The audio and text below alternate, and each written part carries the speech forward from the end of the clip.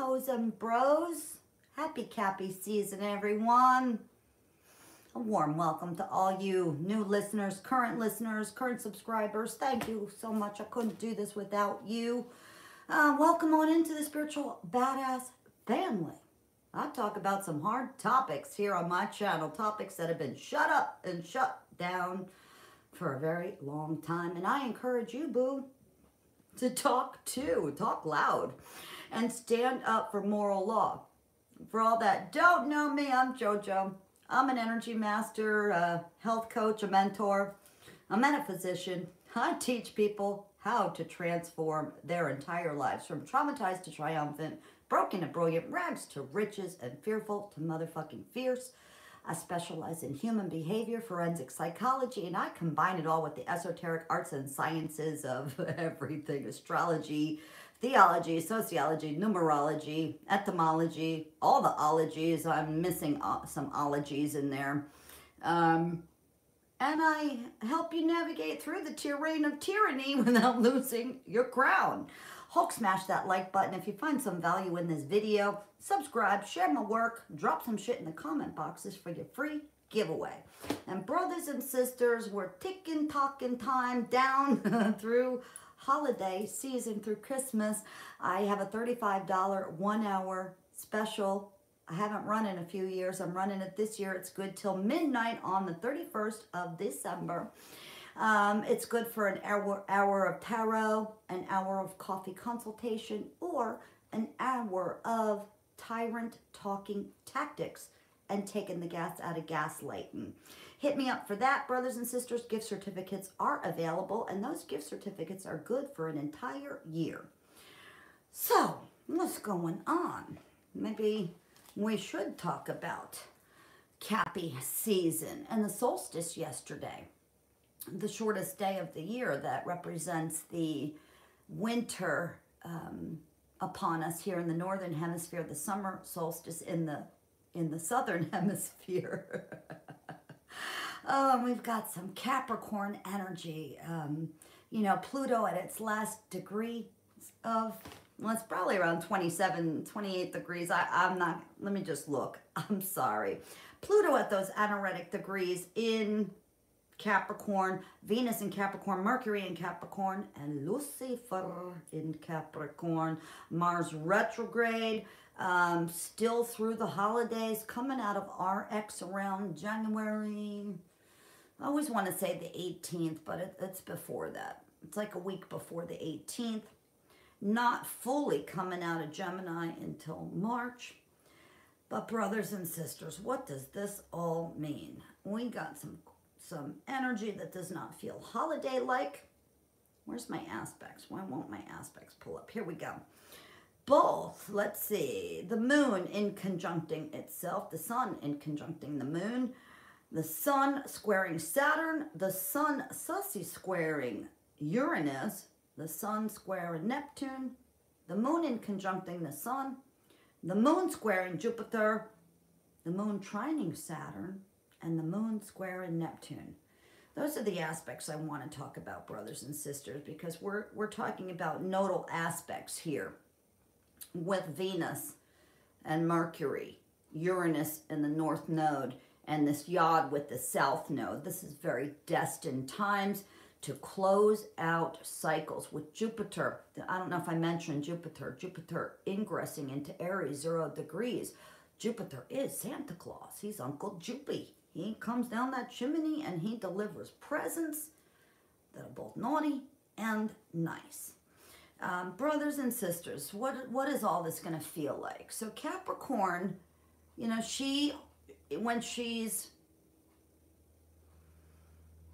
when she's hanging out like this, she's a feminine sign. She's an earth sign. She's a cold day in hell. She's hanging out with Venus, Lucifer, and Mercury, and Pluto. You know, she's cold, she's abrupt, she's legal, she's law-like. She can sound blunt and cold, but really she's precise. She's serious, she's very committed, Capricorn. She talks about long-term structured rules laws, needs for herself. She's all about respect, Capricorn.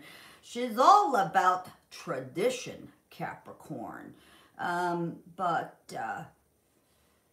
You know, Capricorn can also be fierce. You know, it's a natural born leader. And it rules your authority, your legacy, your job, your dirty jobs. A lot of times your relationship to your father, even with that 10th house, even though it's a feminine sign, but it's very serious. Now, I saw a meme today on Instagram, don't you know, and somebody literally said Capricorn is witty AF, and I was like, whoever's doing these meme astrology education is really lost in space. Capricorn is not witty. It's more like, you know, it's so direct that they'll walk away laughing, and you'll think it's sarcastic as fuck, but it'll be so blatant, so bold. I've never really met a witty Capricorn. I've met dumb Capricorns. No offense if anybody listening. I met very shallow Capricorns.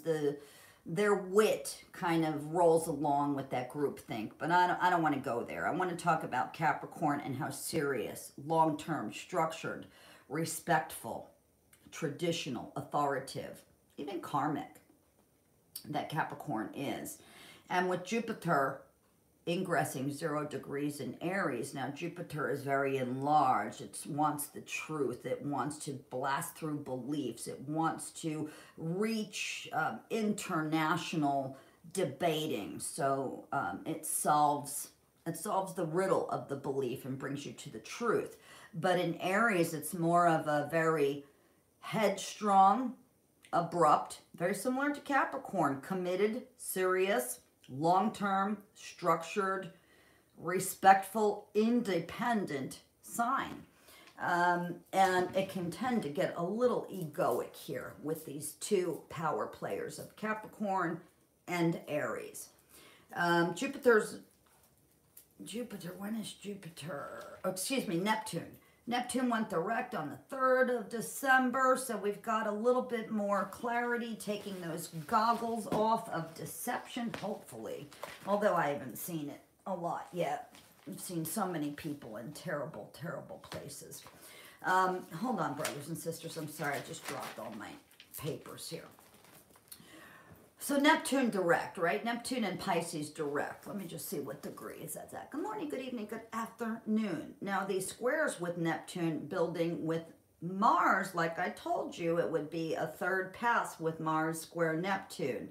We're not really quite into that right now. We're into Moon square Jupiter, Moon square Neptune. Moon, not Mars. Moon square Neptune is where a lot of people with Moon squared Neptune feel emotionally entitled waves, or emotionally lost in that fairy tale. Whereas the Sun squaring Jupiter is like a deflation of your power even. It's a deflation of what you feel in faith, hope, and belief. So brothers and sisters, what I'm going to ask you is, you know, there are some frustrating aspects as well. I mean, there's some real frustrating aspects. I live with Mars sesquihydrate Pluto. I make it work for me because I work in courts and advocacy, but like this, a lot of this energy like Mars sesquihydrate Pluto is going to make you feel frustrated AF, annoyed AF, you know, like not again AF, frustrated. Almost like you're locked into something that just isn't moving, brothers and sisters. And all I can just say is you have to just surrender to the energy and work your own alchemical process. It's not like you against the world, but it's like working as best as you can through these obstacles against the world. There's a lot going on, brothers and sisters. I also want you to keep in mind the mental health aspects of all of this. I know a lot of people are still suffering. you know, longing, begging, yearning, wishing, hoping, waiting for partnerships, feeling very lonely during holidays like Christmas. And, you know, this is big holiday season, right? We've got Thanksgiving and Christmas and New Year's and Hanukkah and Kwanzaa and, you know, right into Valentine's Day. And, you know, I mean, it's just a huge holiday time, and a lot of people get lonely and lost and feeling worthless. Longing, begging, yearning, hoping, waiting for love, sex, and money, maybe. So, brothers and sisters, the solstice yesterday, 12/21/22. Today's the 22nd of December 2022. And we're in that 0 degrees Aries with these frustrating energies. This is an opportunity right now, brothers and sisters, opportunities to talk about your frustrations, to talk about the things that are serious to you, that you expect with respect for long-term commitment, structuring, you know, your plans together with whomever you're moving in with, going over contracts again, balancing checkbooks, getting your taxes prepared for next year, doing your recertifications if you're in the line of work I am, or with anything in the health coaching field, getting your research and things like that in order, reworking the energy with a serious long-term commitment and respect to yourself and what traditionally feels right for you, which might very much feel like you're going against the world. You're walking towards these tidal waves. So Chiron also stations direct, I believe tomorrow, right in time for Christmas.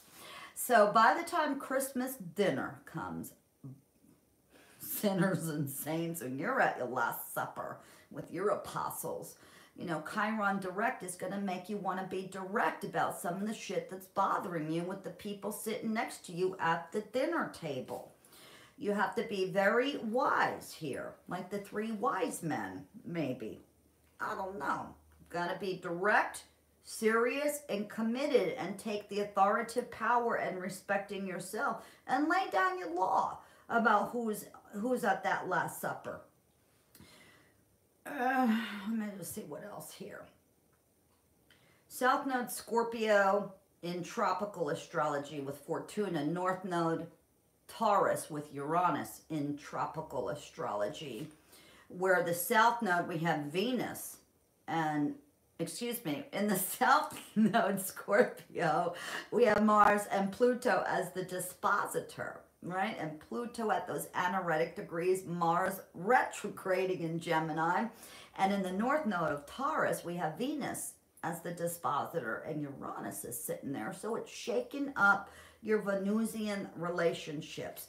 Mars relationships too. Like, you know, like if you guys have been listening to my channel, you'll know, like, I joke around about Venus retrogrades, never to get your hair cut during them, never to partner with anyone, never ever get married or engaged during a Venus retrograde, never get plastic surgery or any kind of haircut or new hair color, ladies and gents.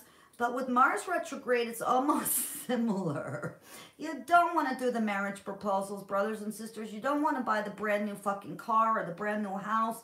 There's going to be issues. So Mars is the masculine sign that's retrograding. You know, it's hard on surgeries and sickness and sex, you know, and drive. Sex, drugs, and rock and roll. So in the sidereal aspect of the North and South Node, we have Libra North Node with Uranus. Its dispositor is Venus and Saturn. Now remember, the dispositor in tropical is Venus with Uranus. Uranus and Saturn are daddy and son. In Aries in the South Node, the dispositor is Mars and Uranus. It's impulsive, it's explosive, that's saying things that you could never take back at that dinner table. But Capricorn, thank God for Capricorn, because it's so stable, it's so serious. You know, it's just so quiet. You never really, great poker player, Capricorn. So committed to maintaining its authority, its needs, its respect, like I said. Its long-term commitment to, you know, whatever the tradition is in yourself. I Hulk smash traditions, as you know, but I also love a lot of traditions.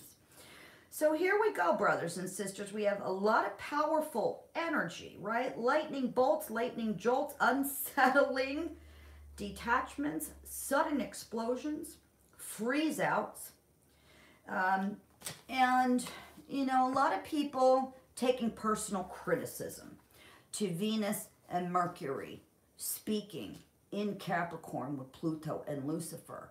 You know, the healthiest relationships, brothers and sisters, I hate to tell you, the healthiest relationships in your entire life will be the ones you have difficult conversations with, the ones that you speak boundaries to, the ones that you are not afraid to show your dark and your light, your yin and your yang, your Mars and your Venus, your left and your right, your red and your blue, your order, your chaos, your sun and your moon. The best relationships that form long-lasting commitments of respect, Capricorn, are ones that speak openly with one another. Direct Capricorn with one another. Capricorn's not impulsive like Aries. Capricorn is stable, grounded. You can't tell a poker player when they're playing. I mean, they're grounded, they're solid, they're secure. Where Aries is more impulsive and fiery and wants to show off, Capricorn is chill, cold. So you might take personal criticism to these hard conversations. And brothers and sisters, please, if anyone out there listening to my messages here, that is a sign. If you cannot sit and listen to hard conversation or think somebody's boundaries are personally attacking you, or believe that if somebody says no or points something out about your behavior that they immediately hate you, there's your problem. This entire world is built on such defensiveness, such personal criticism when somebody needs to speak about a hard topic. And frankly, it's getting old. But I do have compassion to a certain degree, because I know a lot of you listeners, good morning, good evening, good afternoon, a lot of you beautiful listeners are, you know, come out of trauma and abuse, and you have a lot of that reactive abuse left in you, which is a borderline state, brothers and sisters. Reactive abuse is borderline, not a personality disorder, but you exhibit all the identical traits of a borderline personality disorder, which is also known as a secondary psychopath. So brothers and sisters, this will be the main message.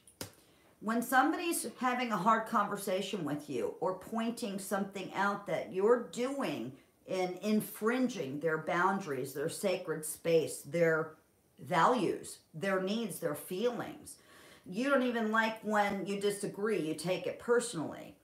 That's reactive abuse. That's a borderline state, or maybe narcissistic personality disorder. I don't know who's listening here. But if you find yourself personally feeling criticized, rejected, abandoned, punished, lied about, lied to, or blamed, you need to talk to somebody about it, brothers and sisters.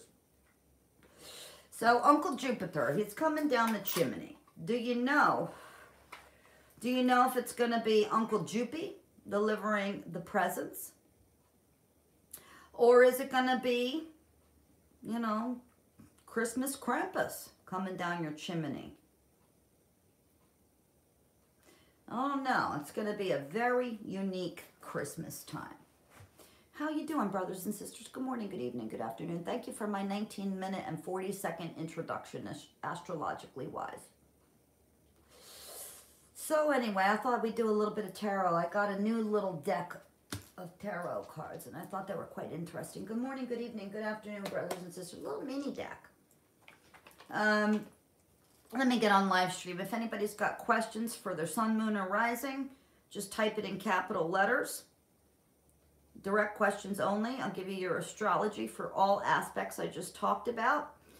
And if you have any questions regarding love, sex, or money, please type them in capital letters. Direct questions only. No medical questions, please, brothers and sisters. And any sloppy questions, you know, whatever state of recovery you're in, not about your ex or the partner or the person, but about yourself and how to navigate through.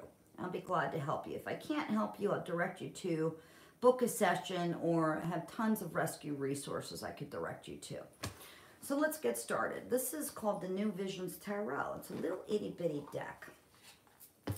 And it's really a very interesting deck because it's done all of the Rider-Waite cards from a different perspective. From the perspective of Pixie, what's her name? Pixie Coleman. Sorry, I should have known that.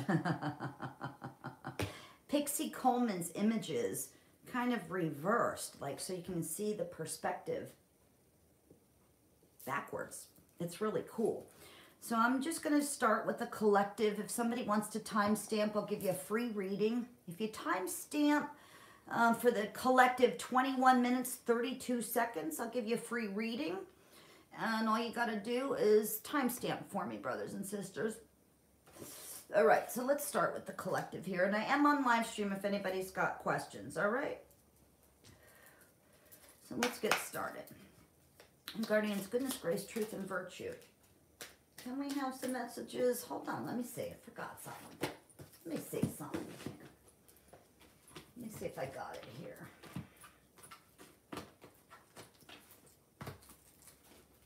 Oh, I must have it in my other box. Shoot. Yeah, this really cool little deck that asks questions. All right, let's start again. Guardians, goodness, grace, truth, and virtue. Can we have some overall energy for the collective? Let's see, that's too many here. We got the Fool. Let's use these. Overall energy. We got the Fool, Uranus, Aries.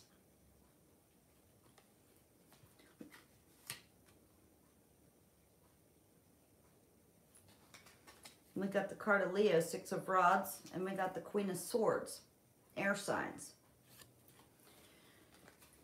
What is this overall energy? People are going to be talking some very cold, distinct, direct talk and demanding reciprocity to iron out the Capricornian problems to love, sex, and money. An authoritative, communicative Capricorn badass, even though this is an air card, will speak a sort of truth, will demand that you sit down and talk, that you speak openly, that you speak directly. And again, the healthiest relationships, brothers and sisters, are ones that speak difficult topics with one another, because guess what? That's how you resolve conflict and grow closer.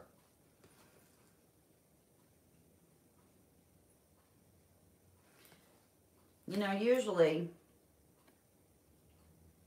she's faced the other way. Is this Queen? Yeah, she's faced the other way. Now she wants to sit and talk. Let's sit and chitty chat. I don't have my back to you.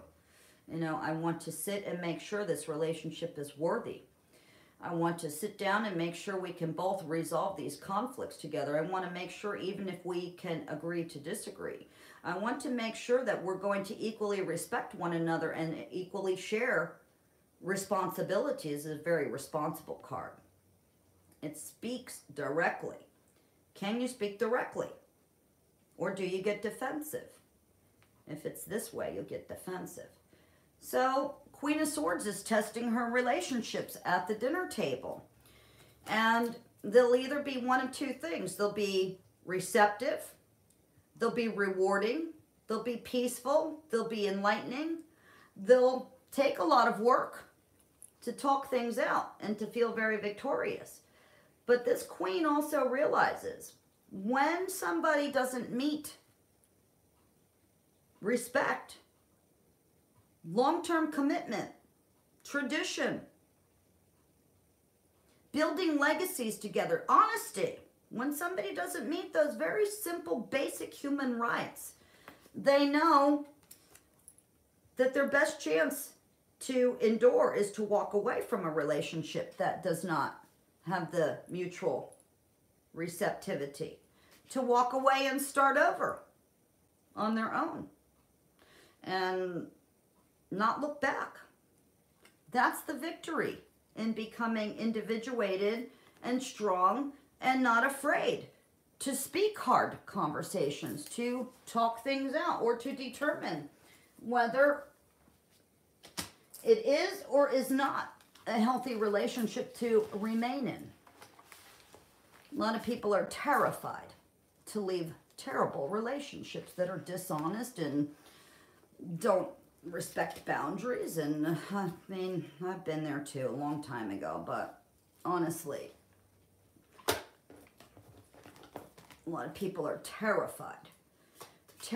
Let me keep these cards out. Terrified to leave horrible relationships that are dishonest, that can't be honest, that can't respect boundaries, that can't respect needs, feelings, that can't even agree to disagree, that you continually have to speak the same thing over and over again because somebody's gaslighting your ass. People are terrified to leave and start over and walk away because they know it takes, you know, maybe 6 long months or 6 long years or, I don't know, 6 different transit cycles to renew oneself again from toxic people. Bottom of the deck, 8 of Pentacles. A lot of people work so hard to hold on to unhealthy relationships, dishonest, disrespectful relationships. They really try to believe with all their sword that they can change the person, that they can get the person to admit when they're wrong, that they can get the person to be honest, that they can get the person to be respectful, and then it'll be a victorious relationship and it'll feel all brand new. It's not the way it works, brothers and sisters. You cannot change people. You have to look for patterns. You have to look for patterns that you're being met with the same type of resistance, the same type of lack of disrespect, the same type of over and over. I'm repeating the same thing over and over. I'm tired of saying, no, it has nothing personally to do with you. I still love you. I just don't like that behavior. So if you're finding yourself repeating over and over, and you've been in a long-term relationship and you believe that they're going to change, you're turning your back on yourself. I think you've sniffed the white lotus a little too much. You're carrying a bag of shit. And you're headed back to try and try and try again. You know, the thing with relationships like this, brothers and sisters, is when you get into fights or have this resistance or disrespect or pummeled boundaries or lies even or gaslighting, and then it's not resolved, and then you have a moment or a few days or maybe even a few weeks of goodness, you know, where it's fun and romantic and it feels lighthearted and foolish and it feels really yummy. Maybe you're having really good sex. I'll tell you what, that's called intermittent reinforcement, because when it goes back to the disrespectful cycle and back to the fun cycle, it's like riding a unicycle. And you become entrained and trauma bonded to the individual that way. And it makes it harder and harder and harder and harder and harder and harder to leave. That's why many of us will be survivors of long-term relationships, long-term marriages, to an abusive husband or wife or a biological family thereof. It's an intermittent reinforcement that forms a trauma bond. When you believe you can change that person or get them to be honest, and things really just kind of get pushed under the rug, and then you have a little bit of fun, and then it goes back to silent treatment, and then you have a little bit of fun, and then it goes back to, something don't feel right. Why were you late again, babe? Oh, that excuse doesn't feel good. Oh, you're too sensitive. Oh, I was only joking. and you go back to the fun, and this intermittent reinforcement forms a trauma bond. Very, very, very, very difficult to leave. And the more difficult it becomes to leave, the more you insist that you can get the truth out of people like that. The more you think you can solve problems for people like that. It's a horrible trap. Good morning, good evening, good afternoon, brothers and sisters. Really cool to see you. We're having a hailstorm here in the northeastern side of the United States. My school is closed today, tomorrow, and all through Monday. So I'm going to try to come on for Christmas. What else do we have here? So this back and forth thing, these small victories. A lot of times where you're not solving problems about your serious, committed, long-term relationship, and then you go and have fun, you yourself as the victim often forget those problems until they come up again, and then you try to solve them again, and you try to speak truthfully about it again, you try to speak directly about it again, maybe try to speak a little softer this time, a little louder this time, a little more passive-aggressive this time, a little more, I don't know, in your face. You try all these different ways and nothing gets solved, and you still go right back to the fun of things. You know, now it's like turning your back on a new story. Jupiter ingressing into Aries is rewriting your whole new story and closing out those soul contracts. A lot of people are so hesitant, though. Four of Pentacles. This is the card of Capricorn. So hesitant of closing out old stories, making the same excuses, holding firm, not going out for help, not asking for help, just sitting, waiting, longing, yearning, begging, hoping, waiting. It'll change while you're going through this up and down roller coaster. And that is not a fool's journey, that's a foolish journey. You know, a lot of times people are waiting for somebody else to come and save them, or for their abusive, neglectful, gaslighting partner that's romantic and sexy as fuck sometimes, you know, come and save them and make them stable. A lot of borderlines are with narcissists for that very reason. The borderline uses the narcissist to maintain and regulate their emotions, and the narcissist uses the borderline the same way, to just objectify and replay their childhood trauma through the partner. So both parties real stubborn about change, about a willingness, you know, to speak the sort of truth, a willingness to leave the partnership, to an unwillingness to start over because it's hard work, and they don't see the victory parade at the end of recovery. Bottom of the deck, the Tower. There we go. Mars, Uranus.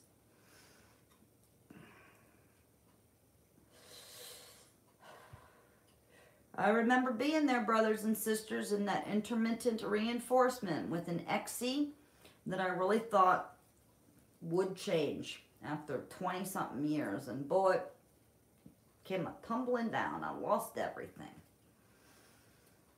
EXES ran away with my home, my dollars, all my cars and trucks, my identity, which is the weirdest thing to see. And he was already hooked up with his new partner in how's her encased in the Tower now.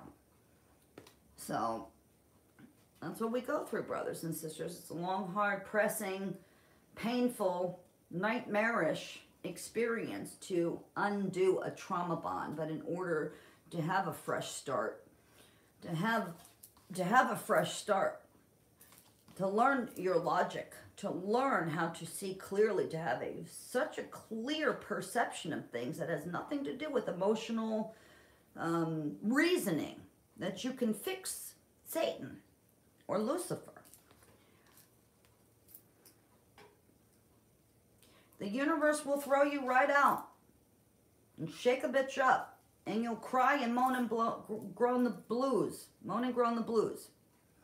and blame everything on the other partner, rightfully so, with a lot of torment that happens They go off so smug and victorious with the next partner while you're all broken and in despair. You know, a wreck. But, you know, the fool's journey, the hero's journey. After 6 months, 6 transits, 6 years, you're a whole different individual. Speaking that sort of truth. Emotion does not get in your way in making logical, precise, accurate, truthful decisions. And you're very grounded in that.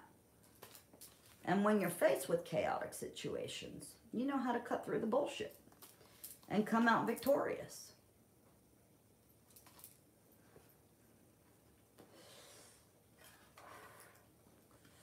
Good morning, good evening, good afternoon. Anybody going to say something? Let me know where you are in the world. Let me know what your questions are.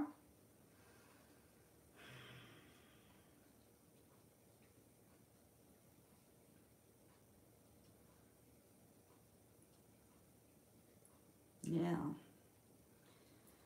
Brothers and sisters, just be careful out there while Mars is still retrograding. Lots of accidents.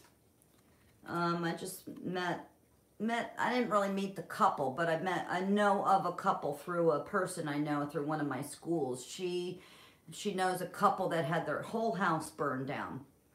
So they're looking for donations. House burnings, electrical problems, car accidents, lots of fights. Mars in Gemini retrograde is a very duplicitous, accident-prone place to be. You know, it's stumbling into things. It's not feeling very secure. There's a lot of mind games. It's a lot of pressure. It's a lot of stress, a lot of anxiety. You know, and I know on this side of the world that I'm in, it's fucking freezing cold out. I collected my first Jupiter Aries snow of the year early this morning. But you know, it's a lot of unexpected accidents and breakdowns and storms. Devil on the bottom here that wanted to come out. The demons, the demonstrations of the demons, striations. Yeah, house is burning. That earthquake in Florida, 6.4 Richter earthquake in Northern California. All the droughts and I think the Mississippis. All the floods over in Uganda. I mean, the world is really shaken up. All of these disaster cycles with the solar flares and the magnetic pole shifting. You know, we're in some seriously crazy times that you got to be a prepper. You got to be a prepper and ready. I've been trying to prep you guys since 2019. Hopefully you're prepped, ready to go and have all your bug out bags and gear in order. And know exactly what's going to be taking place. And if you don't, brothers and sisters, just hook up with my brother Ben over at Suspicious Observers. You could book a one-on-one with him. You could join his open Q&As. He had a badass one today. And he'll let you know. He's also got a great disaster list so you can understand and get prepared. Get prepared for Fukushima events of proportions that are beyond our control out in the heavens, let alone what's happening over in Ukraine, Russia. Doesn't feel like a very loving Christmas, right? We want all of our wishes to come true. 9 of Cups, Ace of Cups reversed. Forms the 10 of Cups together, right? But it doesn't feel very loving. It kind of feels, I don't know. Feels like you're looking to get full. You're looking to have a feast. You're looking to have the best Christmas presents. You're looking to have the best life, the best relationships, the best love, sex, and money. You know. But it doesn't feel good. It might feel empty. Kind of reminds me of that ancient artifact they found that they suspect is like 2.8 billion years old. It's like nine little cups, and they all fill this one cup. They suspect it's from Mu, M-U, or beyond Atlantean days, in days of Mu. Kind of reminds me of that. We're closing out cycles that don't feel good, that we have expectations of people. I should do a video on narcissistic gift giving. It feels like a narcissistic gift giving kind of Christmas where you're either robbed of joy, purposefully not given presents while you watch other people get lavished, or you're given these really bizarre cups full of what they think is cheer, but is really a sneer. That's far from loving. It feels like that. Time to close those cycles out. Good morning, good evening, good afternoon, brothers and sisters. Can you say something? Let me know you're in the room. If you have any questions, type them in capital letters. Direct questions only. No medical questions, please. And if you want your astrology, just drop your sun, moon, and rising down. Oh no, brothers and sisters. It's kind of strange. I ain't talking Doctor Strange either. Let me get on live stream. Anybody asking questions? Nobody yet. Come on, brothers and sisters. If you find that you can't, if I'm not seeing, if you're typing and I'm not seeing your question, it means you're blocked and you shouldn't be here. And for all of you that linger and just watch without saying anything, I just want to ask you, why? Why do you come and watch? Say something.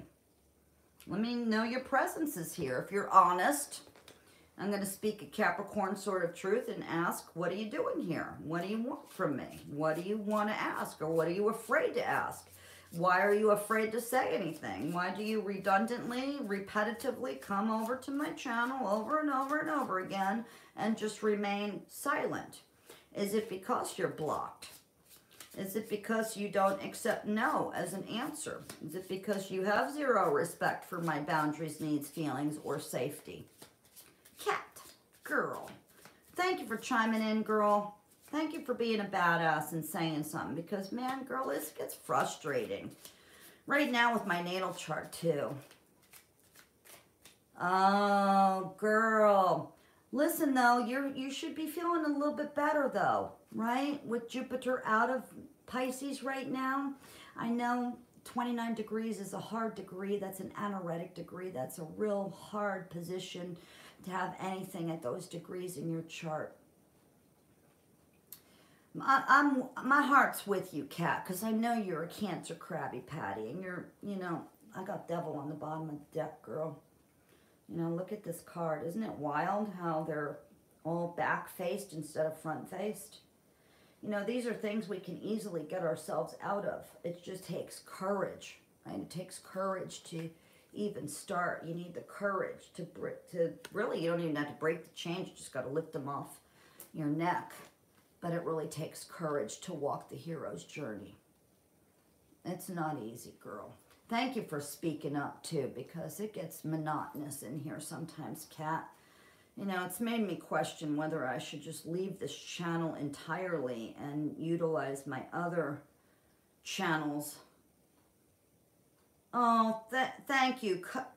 Chaotic Control. Nice to see you back, brother. I thought that was Kat. I'm so sorry.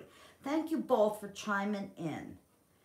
I can't tell you how frustrating it gets to me. It doesn't, they don't get to me, but it gets frustrating because I don't know if the stuff I do here online is even worth it for anybody to ingest or even utilize, because most of my listeners tend to be exes and stalkers. So it's made me question whether I should just open up my other channels and go there, but I don't know. It's annoying to have a natal chart like mine. That's why I'm in the business I am, because I deal with this. How are you guys doing, Kat and Chaotic Control? I love your name, Chaotic Control. I thought you were Coetic Control when you came in last time, which wouldn't be a bad thing. I'm a Freighter Xavier fan myself. He makes fun of EA, but we won't go there. I don't want to do that. I respect EA. I wouldn't want to fuck with EA. I will never fuck with EA. Let Freighter Xavier fuck with EA. Alright, brothers and sisters, what else we got? Four of Cups reversed. These are opportunities coming to us to have these talks. I just learned a new star in Chinese astrology. I knew I should have written it down. Flying something. It's not Pegasus, but man, it's a good luck star. A lot of people aren't seeing the luck and the fortune and the self-preservation, the self-respect, the strategy, the regulatory needs of Capricorn by having difficult conversations with people. You know, difficult conversations are hard, brothers and sisters. They're not fun. But afterwards, they solve the problem. The problem is solved, and you go on to a newer, brighter, more conducive, more successful, more fulfilling, more grounded place. And the 10th cup turns up. But a lot of people, they don't want to pay attention to that. I'll get the name of that star. I just watched Master Joey. I can't remember his last name. He's a famous Chinese astrologer. And I'm sorry, brothers and sisters, I only watched for the year of the snake because it's all about entrepreneurs having a badass next year. If anybody is a year of the snake and wants to collaborate with me, let me know. I got a cup I'm offering you right here, right now, to benefit both of us in an entrepreneurial, prosperous venture. Hit me up, brothers and sisters. Anybody have any questions so far? Having an 11th house stellium ain't easy. Well, chaotic control. I fully get it, right? I'm an 11th house stellium if I run my chart in Placidus, and I'm a 12th house stellium if I run it in whole sign. I understand the 11th house stellium. Thank you. I assume brother, right? And it's a little expensive because the regular size version is like 32 bucks. And I just found it by accident. I thought it would be a better look into the tarot. But anyway, the 11th house stellium, brother, chaotic control.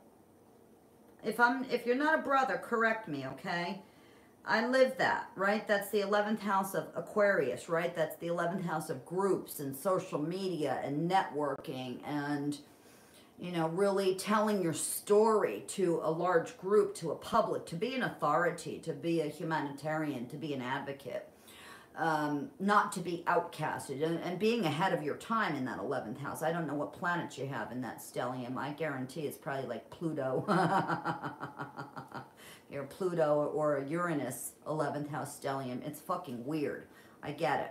What planets do you have there? Chaotic control. And you said Pisces, right? Is it, where's your, oh, you're a Pisces rising.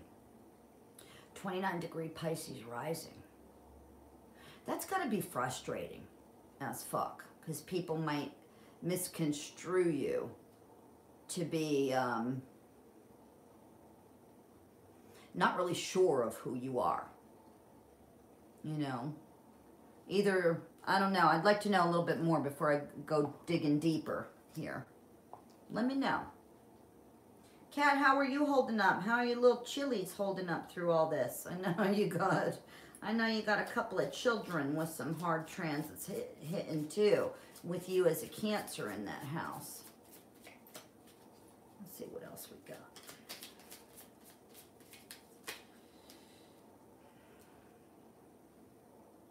I have Uranus, Neptune, and Jupiter in Aquarius. Yes, I get misunderstood a lot. I get it. On a big level, you probably do, right? Chaotic control, you probably get misunderstood on a huge level. In fact, groups all I'll chastise you. Do they do that group think on you? Good. I'm glad they're doing well, Goddess. Glad to hear that. Uranus, Neptune, and Jupiter. Neptune and Jupiter in that 11th house. That must have been hard on you. When you get attacked by groups, it must feel horrible. Must feel like a bunch of sociopaths attacking you. Do you find humor now? I bet you could find a great amount of sarcastic humor in a groupthink setting. Oh, I'd love to know how you handle that as an Aquarius. I bet you're funny as fuck around groups that try to annihilate you. 11th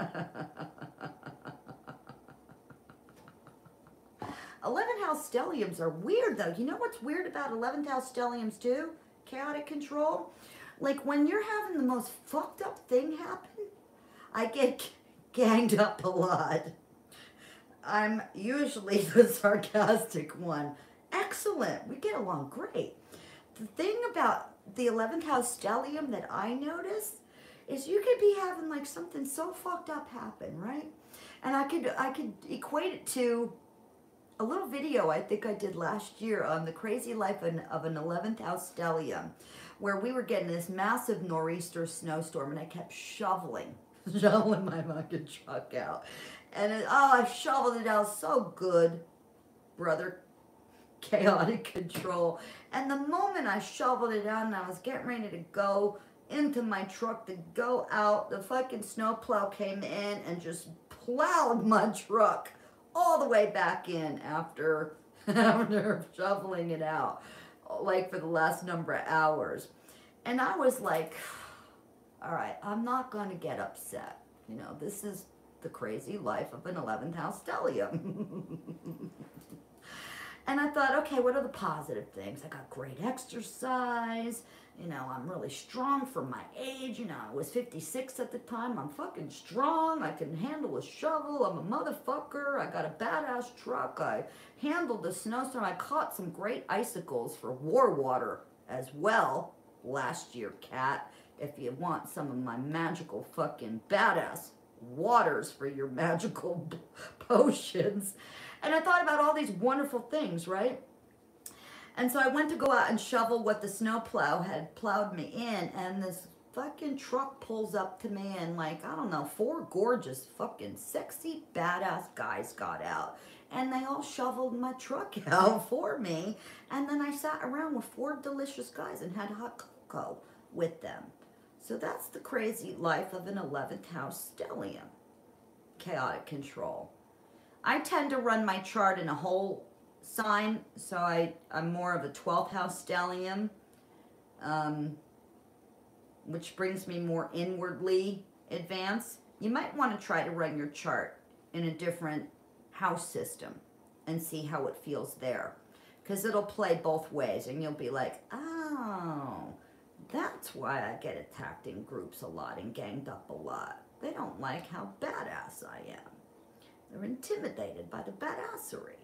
I'd love to know your experience, though, when something fucked up happens. Does something really cool happen through the fuckery? I love it. In whole sign, a 12th house stellium. Yeah, it's so different, right? The 12th house stellium with Jupiter, Neptune, you're probably super psychic, super intuitive, right? Super drawn in, that you don't want to expose your secrets to the wrong fucknuts, right? You know when to hold in. You love being outcasted, so do I. We're in the club together. We're the group of misfit toys. I was just saying that yesterday. Yeah, 12th house. Neptune and Jupiter, you're probably super fucking psychic. You probably get a lot of those piranhas in the spiritual movements, too. The light workers probably biting at you like little piranhas. But you're super psychic, super funny, super truthful, super spiritual, like super on steroids spiritual. Super maybe esoteric drop-down fucking badass. And with Uranus there, you're probably a super fucking magical magi. Yum. They have an unorthodox way of thinking. It's hard for people to really grasp me for some reason. Well, you know what, chaotic control? I think it's hard for people to grasp the truth. You know? I think it's hard for people to grasp logic. I think it's hard for people to grasp individuality. I think it's hard for people to grasp that you disagree with a group think tank. That's what it's hard. Everyone thinks I'm unpredictable. I love being unpredictable. That's badass. I gotta see what you look like. Probably hot.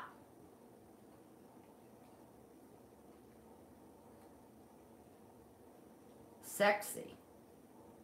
That Neptune, Jupiter. Probably super juicy, sexy. And truth probably means a lot. And when you speak truth, I bet you, you might want to go listen to my All Signs Part 2 video. I did an awesome Aquarius reading, which would pertain to you, because when an Aquarius rages the fuck out, like, you have to push our buttons so much, right? Because I'm an Aquarius moon, and I have an 11th house stellium. I'll tell you what, brother. When people push and poke me too much, I rage out like, I'm cold, right? Aquarius is cold and detached, unemotional.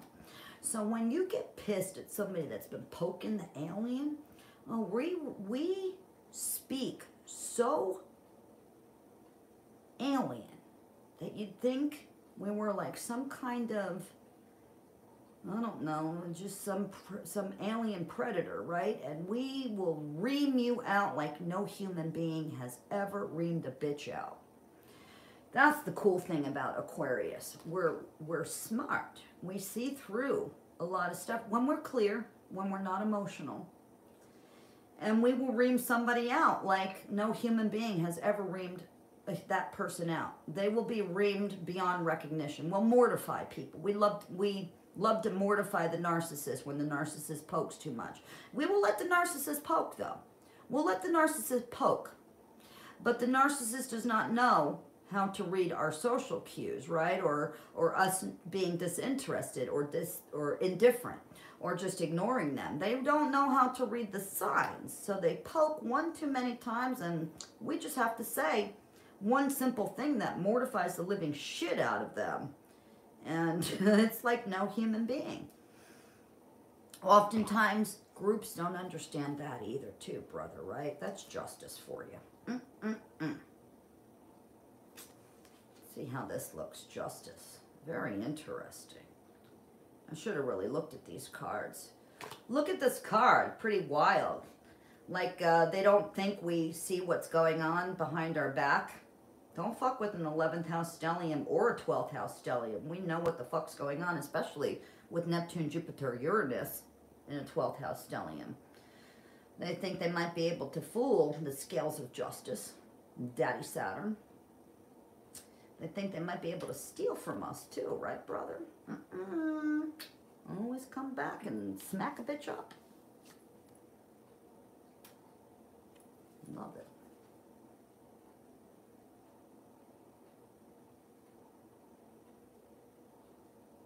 I don't think they realize when it's coming, which is the greatest part.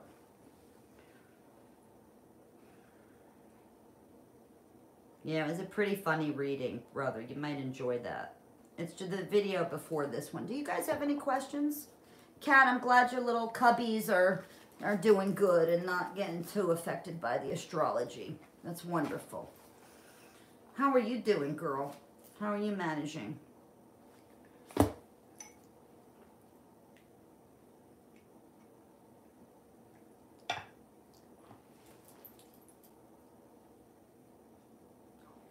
I'm contemplating if I should go to a friend's house. They are such a horn dog. Should I go? Well,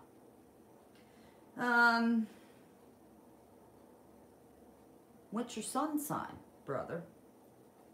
And what sun, moon, and rising is the horn dog? I'll let you know. Are you starved of sex? Maybe a little horn dogging would be fun. Are they somebody that if you go have horny fun with, are they going to get you know, stuck to you like that codependent glue and not leave you alone. You know, maybe we need to do a cost analysis for you to see what the pros are of going, what the cons are of going, what the pros are of not going, and what the cons are of not going are. Cost analysis is done in 4 segments. I talked about it a couple of videos ago. Helps you make good decisions. I'm contemplating if I should go to a friend's house. A friend's with benefits, it sounds like. Horn dog. Let me know what sun, moon, and rising. And know what rising you are. Pisces, right? Pisces rising. What's your sun? What's your moon? And what's their sun, moon, and rising? We'll let you know. We're breaking old contracts, though. Brothers and sisters, we're breaking old soul contracts, right? We're breaking old soul contracts. They are kind of clingy now since we have had that encounter. All right, so there's your answer. If they want more than what you can give, don't go to Horn Doggy's house. It's going to be in puppy love with the sexy, shiny Aquarius stellium, right?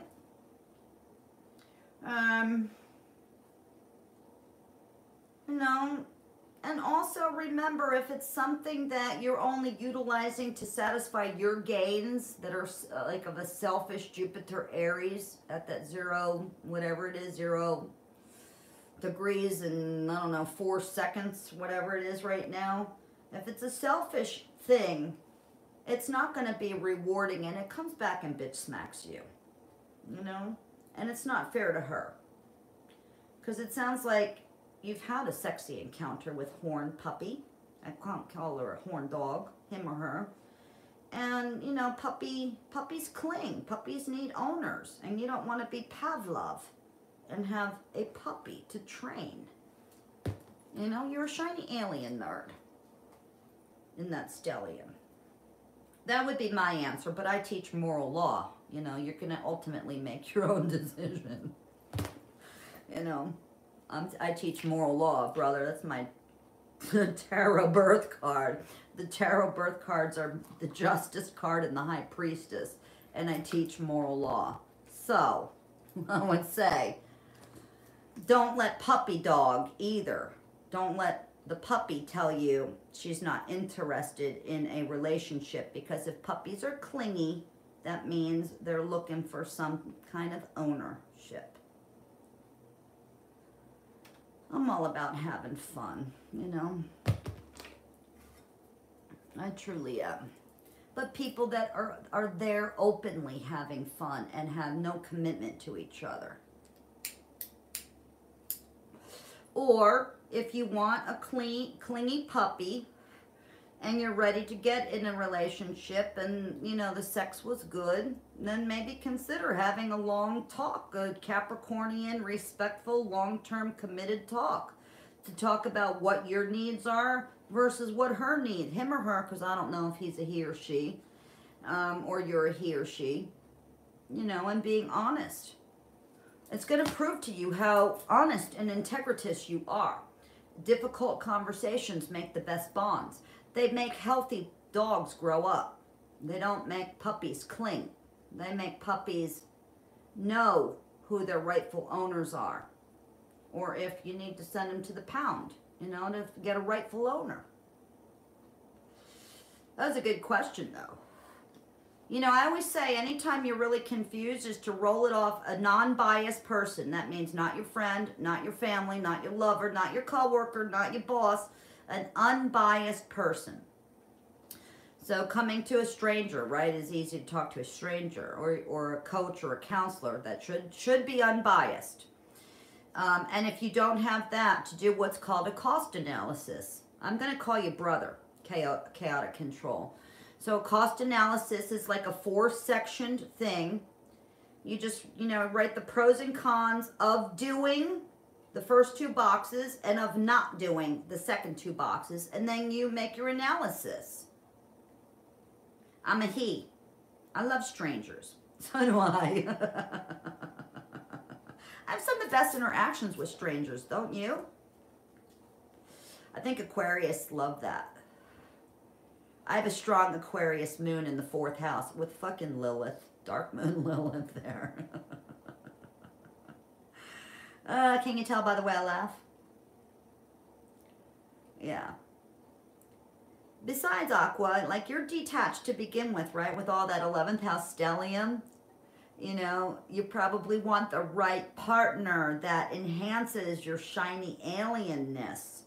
And that Pisces of, I can't imagine how difficult that is because, oh my God, I don't know where your sun is, but with that stellium, there's a lot of power there, right? So the big power of Aquarius is so opposite of your ascendant 29 degrees Pisces. It's like dealing with detachment and somebody that wants to be attached and you just can't make a conclusive decision because they're so opposing. Oh, Lord, you're a Scorpio rising. No, I'm not a Scorpio rising at all, brother. No, I'm a Mars in Scorpio. Mars in Scorpio. Badass in the courtroom and the bedroom. Mars in Scorpio. I'm a Virgo sun, Libra rising, and Aqua moon in tropical. I'm a Leo sun stellium in Vedic.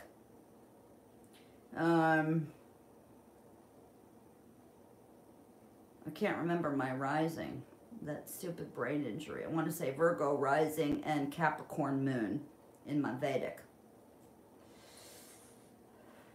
Rahu Ketu in Taurus Scorpio in my Vedic, and Gemini Sag as my north and south node in my tropical. I have a lot of judicial placements in my chart. Libra rising though, brother. Libra rising. Can't you tell, like, with all my makeup and hair colors and, you know, I like to dress. I am kind of looking Scorpio, though, right? We have a Mars in Scorpio, so you have a Libra rising. My Venus is in Libra. My Venus is in Libra in Vedic. No, sorry. My Venus is in Libra in tropical. My Venus is in Scorpio in Vedic.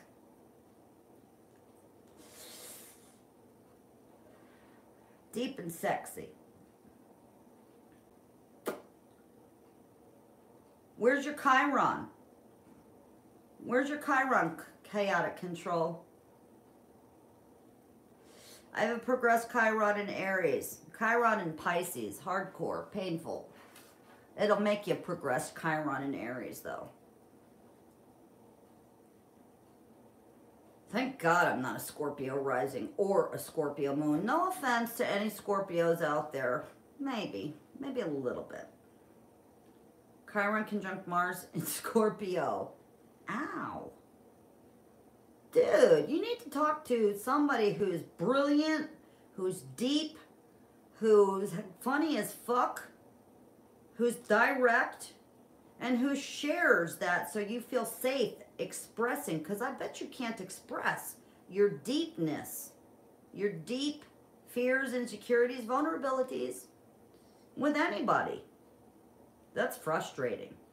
I bet all the Pisces would listen to you.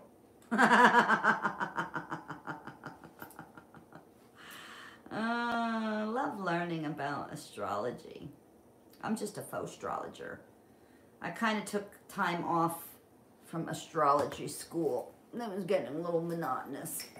Human behavior is my favoriteest subject.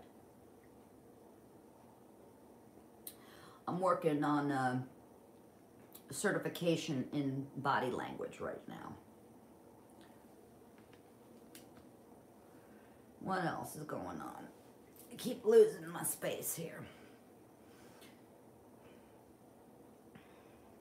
My friend's a Pisces. There you go. Enjoy. Be careful with those Pisces. A lot of Pisces, females, brother God, they want strong people to take care of them, and they're very clingy. They're like fish flopping out of water without Aquaman. Oh, they'll pretend they don't want Aquaman because they think if they do whatever Aquaman says, then Aquaman will eventually want them. aqua, shiny alien man, not the aqua underwater man. Because I don't know if Pisces could truly handle an Aquarius. I know I have a Pisces friend, and she can't fucking stand how solution-based I am, because she'll repeat the same old problems over and over and over and over and over again. And you'll give advice and solutions and examples, and she'll come and ask, but she'll never do it. She wants somebody to do it for her. Have fun with your Pisces, stinky, smelly, fishy. All right, brother God. Cool to meet you. Thanks for popping in. All right, what else are we going to do here?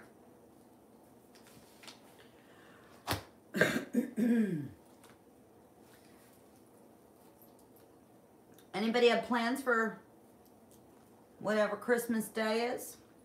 I have a big feast planned with lamb. All the fixins with lamb.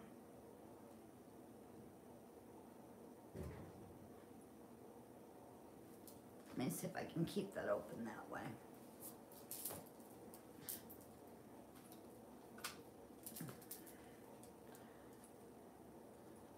Two of Cups on the bottom of the deck. We are going to have a little bit of a period with some trine energy with Venus, Uranus, and the North Node, the nodes of fate, where it's going to feel dreamy and luscious and yummy.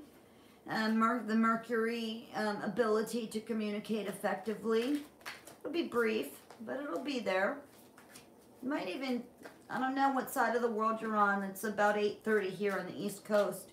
You should be feeling like that right about now, where chaotic control is heading over to his Pisces to maybe go have a little Venus time. Be a good time to do it right now.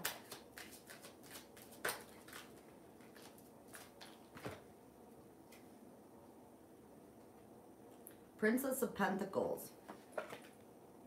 Page of Pentacles. We're trying new things, you know. We want things to build. We have these ideas in our head. Full speed, Jupiter ahead, right? In Aries, we have our ideas, we have our strategies, we have our things we want to take in action. We want them to come to fruition, and it's going to feel very stagnant. It's going to feel very slow. It's going to feel very almost stopped with Mars retrograde right now, brothers and sisters. Just expect that. Expect things not to go at a pace that Aries is comfortable with. It's going to go more of a pace where it feels sluggish, because Mars is squaring with Neptune. It's going to feel muddy. It's going to feel like quicksand in a lot of ways. Four of Swords. It's going to feel like you want to go back and retreat and rework things and reanalyze and redo and replan and re-strategize and realign. Remove some of the things that are weighting you down and stopping you. Three of Pentacles. People are hungry for the collaborative effort of other people. And actually, it's a really good time to start working new partnerships with your plans. And a lot of us have gone through cycles where we thought we were building in one direction, and we were like, wait, halt. Let me take these Jupiter, Neptune goggles off, these rose-colored glasses off, and maybe gone a completely different direction. Don't feel bad that that's happened. It might have even shocked you, and then once it hit you, you were like, oh, why didn't I see this earlier? This fits me so much better. I'm going through that right now. And on the side note of things, you know, making underground connections, not ready to announce them. Don't announce them, friends and family. Don't announce your plans. It's a little secret of magic, too. Don't announce your plans unless you want the tower to come and knock shit out. Knock the power out. I've learned that lesson the hard way. The hardest way. I bet, Kat, you have too, working with Magick. There's so many rules and laws to magic, but once you get the foundations down, you're like, no wonder I was missing that foundational sword. Do not tell your plans. Keep them safe. Keep them to yourself. You remember all the lessons you've learned to get that stability. To know who and who not to collaborate with. That will spin your wheels of fortune. Or spin you in a wheel and take your fortune. I've learned, Kat, you've probably witnessed that in my old career, announcing things to the public of Facebook and big Facebook. I don't know how many people I had on that Facebook page. I'd make the mistake of announcing my plans or syllabus or something, and then some fucker would come and have the identical thing. That got old. Keep your plans to yourself. Slow and steady wins the race. You meet the right collaborative people that you reality test everything with, and have hard conversations. Ask hard questions. But when you meet somebody for the first time, brothers and sisters, your first encounter will tell a lot. Who's doing the talking? That's why I quit social media. Me too, girl. You and I have a lot in common, though, right? And that was such a beautiful thing, meeting you that one day and learning how much we've had in common, that we sort of follow the same energy cycle, right? Right through our young years and everything. Oh, there goes my goosebumps. Can you see my hair standing up, girl? Look at my hair standing up. So when you first meet a potential partner for love, sex, and money, for those who are seasoned and experienced people in that Four of Swords position, we know to take things slow, like the Page of Pentacles, Princess of Pentacles. We know to reality test. We know when we first meet anyone, even in a large group of people, we know who does all the talking. And that will determine what kind of relationship you have.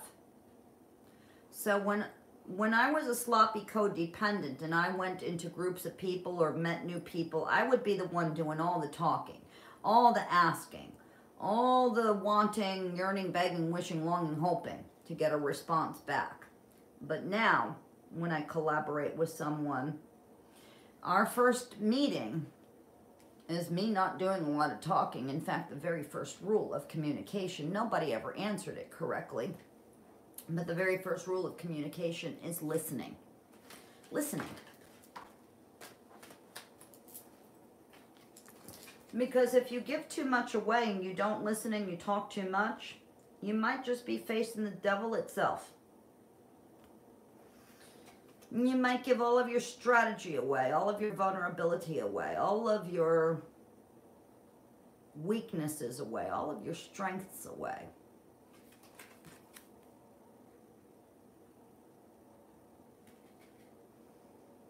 Aren't these cards beautiful, Kat? I love the imagery on it. Girl, I think you were in my room last time. My right hand, my right palm was itchy. This might be for you. So you might be coming into like a lump sum of money or some kind of lump luck.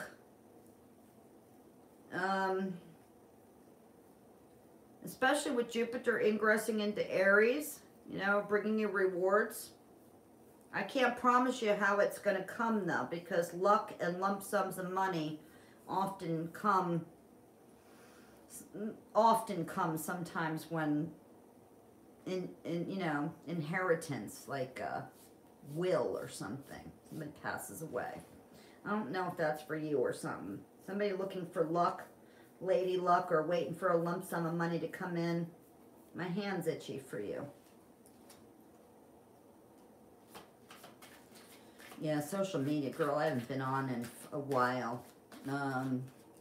I think since around April, when I had that Well, I still have that stalker. The local stalker. The local stalker who works for human resources and helps all kinds of women and children find housing. Stalking my ass. Yeah, I closed my social media down. Queen of Cups. Rightfully so. Emotionally sound. This queen has been through a lot. She's been drowned. She's been ruined. She's been destroyed. She's been persecuted. She's been lied about. She's been lied to. And she had to pull herself through and learn every bit of reason why. She had to learn every emotion she held in herself and had to learn to be okay feeling those emotions, that betrayal, that pain. And she's grown strong too. Real strong. I got a band across my head. Brothers and sisters, thank you for joining me. It's nice to see you all. Welcome on in. Say hello.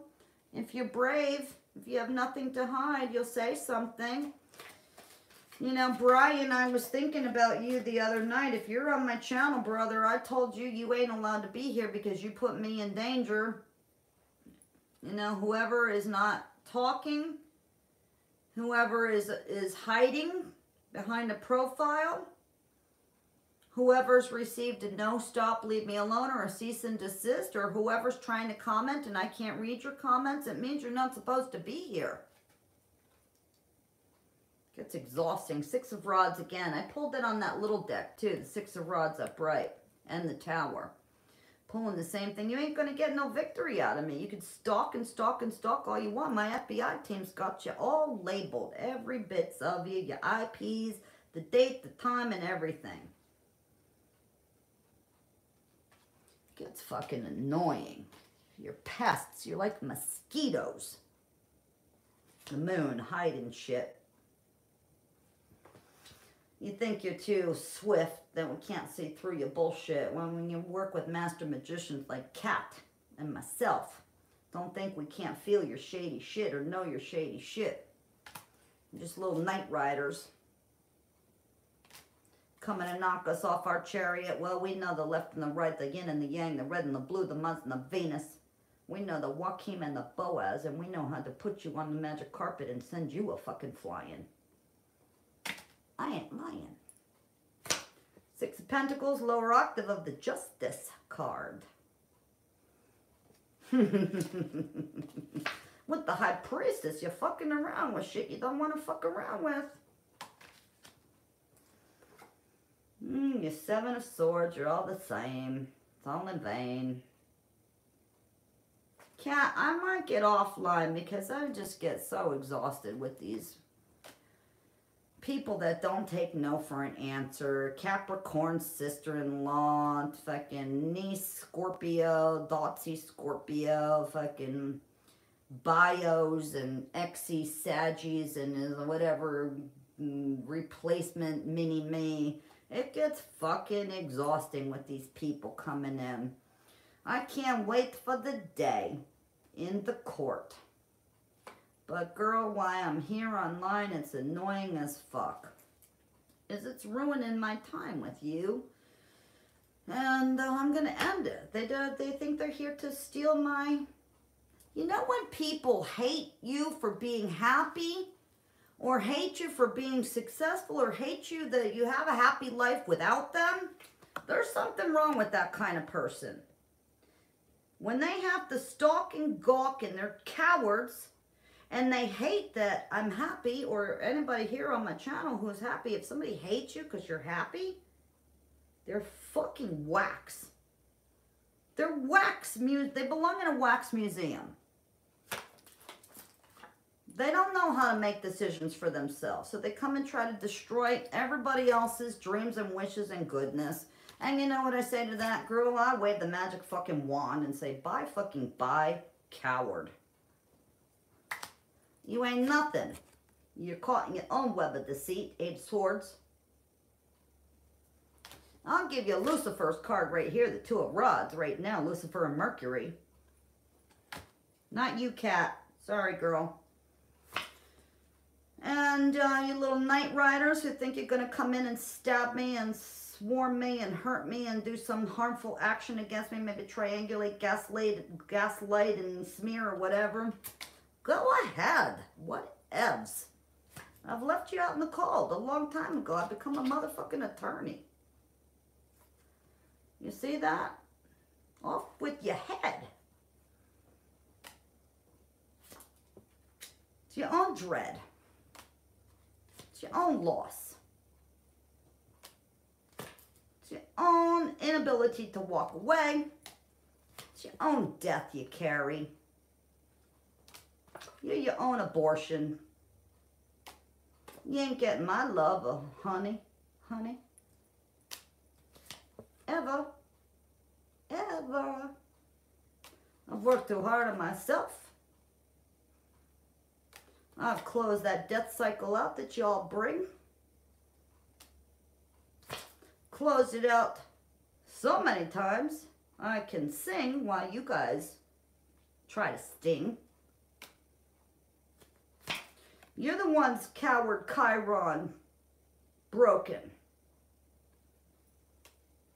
You ain't godly. You're welcome, girl. Thanks for coming in. Sorry I have to bitch smack these stalkers like this. I apologize. You ain't godly again. Godly, the angels are coming down on you. That's going to be your karma. It's going to wreck you.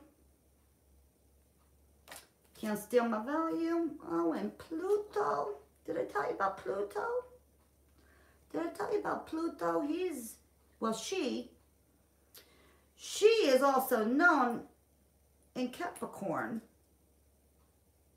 as the Lord of Karma here on Earth. You think Daddy Saturn's harsh with his sickle? He carries a sickle just like Sirius carries a sickle. Well, Pluto carries a sickle in Capricorn. She is the Lord of Karma here on Earth. And she says all can be forgiven except a lie. You don't fuck with people that are godly. She says, you don't fuck with people that are truthful. She's watching you. She's coming to rape you. And maybe hang your ass on the unk. Here you go. Blasted Tower. But my favorite card in the deck, the Sword of Truth, motherfuckers. And I'm going to leave it at that. Yeah. You're all the same. You're all so predictable. Guess what? Stalky stalkers. People that don't know the meaning of no. Stop and leave me alone. You're not going to ruin my night. You're not going to ruin Cat's night. And you're just repeating the Neptune-Jupiter cycles on your unicycles. As Sweet George Brown says, ain't nobody got time for that. Cat, Brother Chaotic Control, and all of you beautiful, loyal subscribers and thrivers and survivors, thank you so much with the attitude of gratitude for joining me. I couldn't do this without you. I love you all. And I hope you all have a beautiful you every day.